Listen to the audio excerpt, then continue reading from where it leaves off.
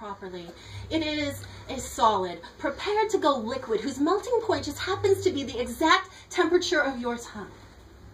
The toast, when toasted perfectly, will cave under pressure.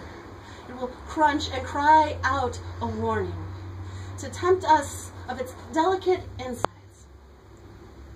You like it when I wash and iron your whitest shirts and then wear them when I'm feeling naked and dirty underneath.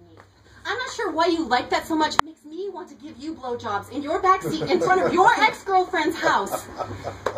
The one that broke your heart into all those hungry, crumbly little pieces.